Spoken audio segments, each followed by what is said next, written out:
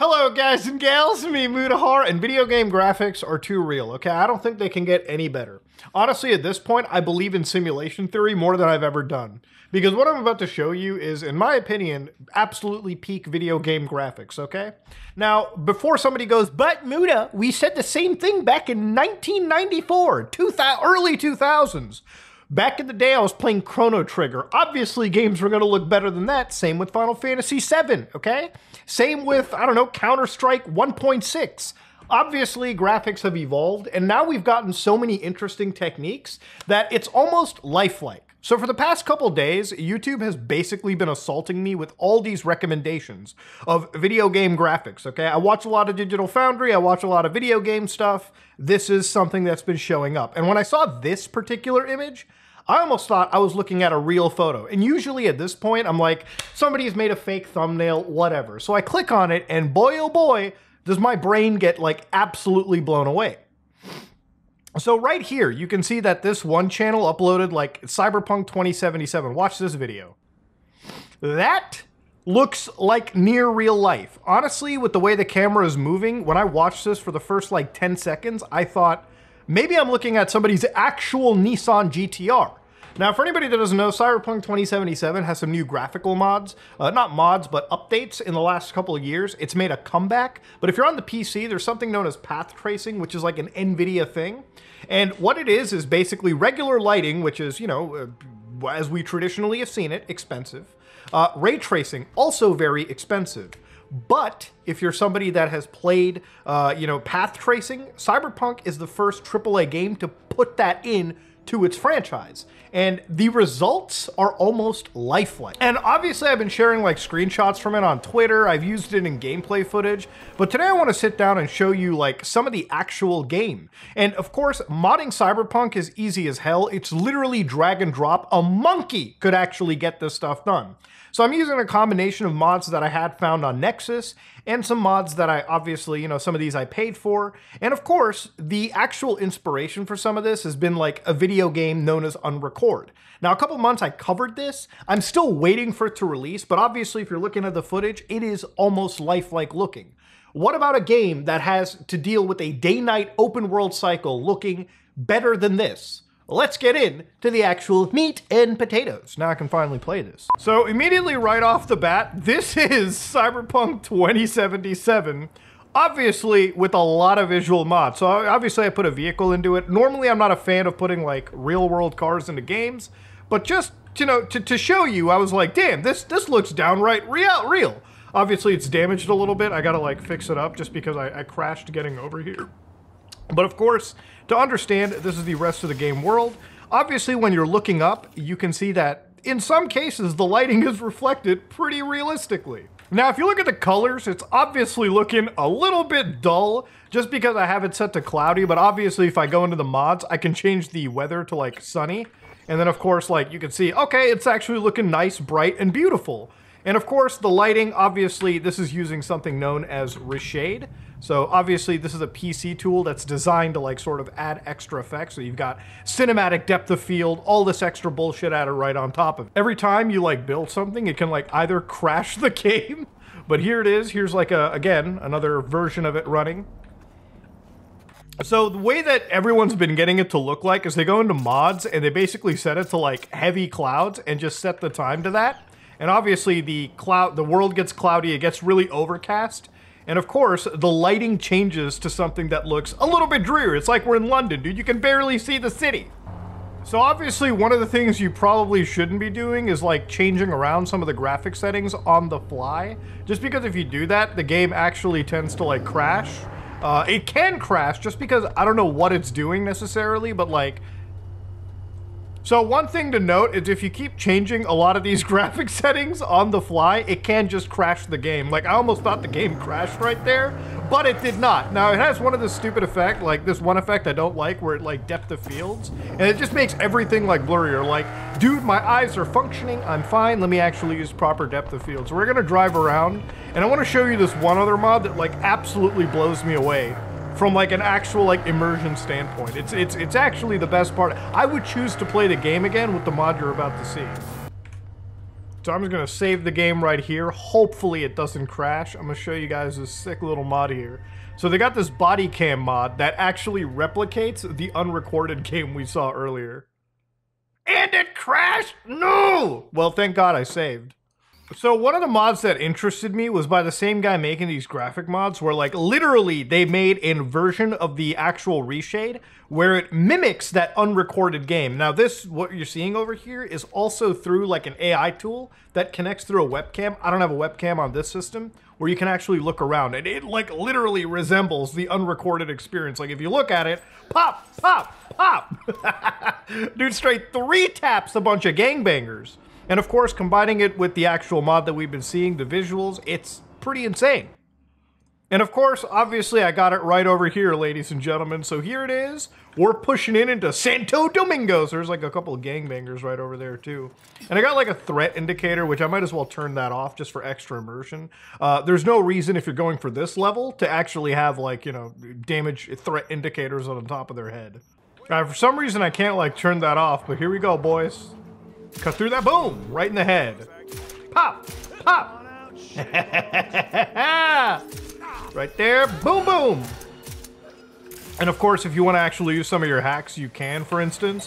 But because of how it's got this like fisheye effect, it's pretty difficult to get that going. Now, the problem with this is obviously the FOV.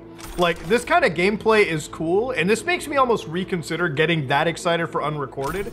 Because if the game is it's got this fisheye effect that's like it almost makes me feel like motion sick, and it almost makes me feel like I'm playing through like some robotic Terminator's eye. I mean, it literally is like the body cam effect, you know? And of course, the game itself, like if you look at the distance, it really is. It's got some like actual artifacting, it's got some blur to it, it's got some VHS like video effects, like it really is gritty. If they made like an LSPD FR, like they had a police mod for GTA 5 and 4. If they could bring that for like Cyberpunk 2077, dude, with this mod, it'd be like peak immersion. And again, if you like compare like the ray trace to the non-ray trace, it would be like, it still is like a night and day difference when you look at the lighting overall, especially when you start walking inside like interior buildings and whatnot too.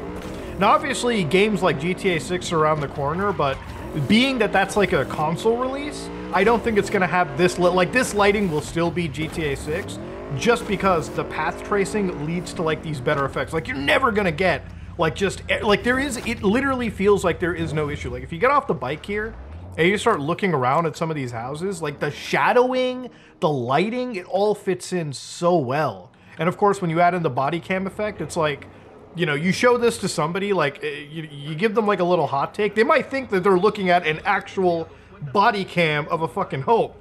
So again, whipping out the gun over here, seems to be a few bad guys 100 meters north of us. I mean, I guess this is kind of like the Night City police mode. I mean, in Night City, you know, you can just straight up, like, take a life, no questions asked, right? Want him dead or alive?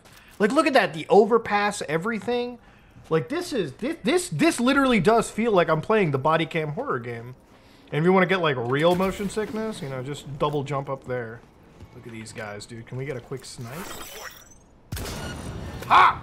Oh my god, I forgot I had the explosive rifle. Oh, jump over here.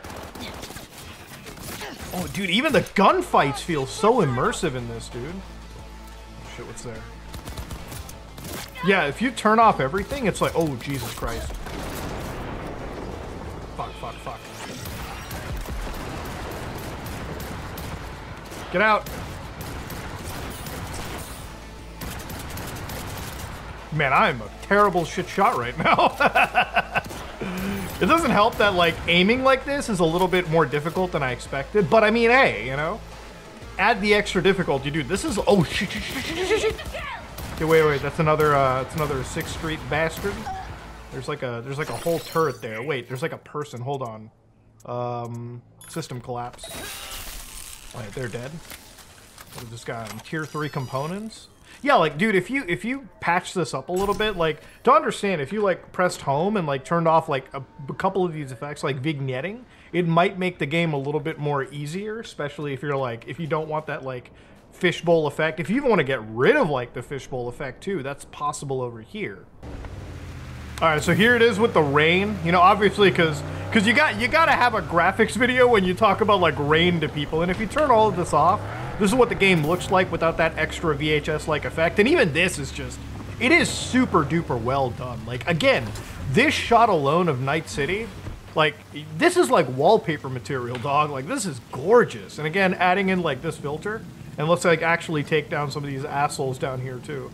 It ain't bad. Like look at this, dude. Look at that! Like, this is gorgeous, bro. And again, because of path tracing, it's very difficult to find even an issue in the ray tracing or anything. And again, this is also with the mod that makes it like 40% faster. Oh, this is gorgeous. This is gorgeous. Oh my god. They gotta make a Night City like body cam horror mod. We've got a bunch of dudes over here. Pop one in the face right there. Man, how they can take shots to the face is always like baffling me. All right, Contagion. You know, if you ever played this game as a net runner, it's super fun. You don't even have to like fire the gun. And boom. There we go. I think everyone's dead. I don't know why the game is telling me to watch out. Oh my god! You got a whole ass ninja and shit? Short circuit, dude, what the heck? That was crazy. Oh my god, they sent a whole squad out after me. Guys, stop. Oh my god! This is something like new.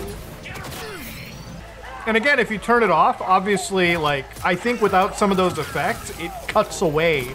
Like, I mean, this still looks amazing, but I feel like when you add in some things that, like, blur up the footage, it makes it look a little bit more realer, because, like, it's all, like, it shouldn't look this sharp, I would say, to the eye.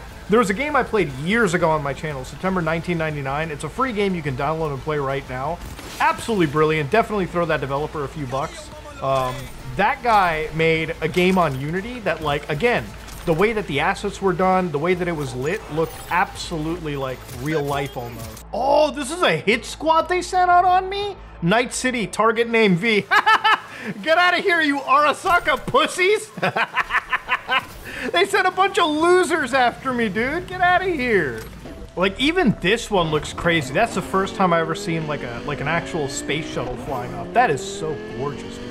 And the thing is, like, even the nighttime, obviously, like, this is when I think the game almost shines in a way, too. Like, a lot of people like what it looks like in the day, but I'm a huge fan of, like, just this game driving at night. Is this kind of like visuals that I kind of sit down and wonder, I don't know if we're ever really going to get much better.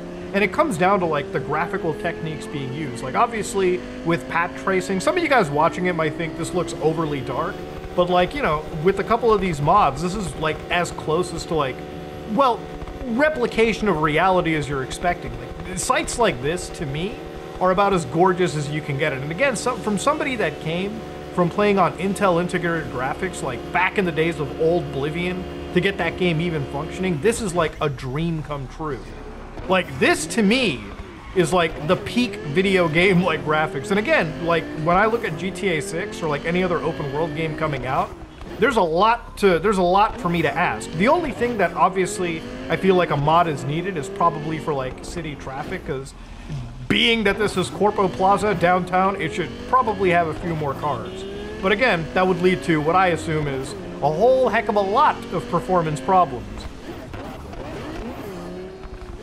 Like, just look at a shot like this, dude. It's like straight up out of like a movie even. It's like out of Blade Runner, dude. Like Ghost in the Shell, your favorite cyberpunk style like movie or anime. Again, with like shots like this, it's insane to see, man, like how far video game graphics have truly come along. And honestly, you know, from me speaking, I really don't think it's gonna get much better than what we're seeing over here. So again, big congrats to CD Projekt Red and big congrats to the modding community, man, because I feel like for the first time, I finally have been playing a video game that is just like mastered the technology behind it. But anyways, enough glazing, ladies and gentlemen. If you like what you saw, please like, comment, and subscribe. Dislike it if you dislike it. I'm about to load up the 7th playthrough of this game. Let's get right into a good old documentary video about it. I am out.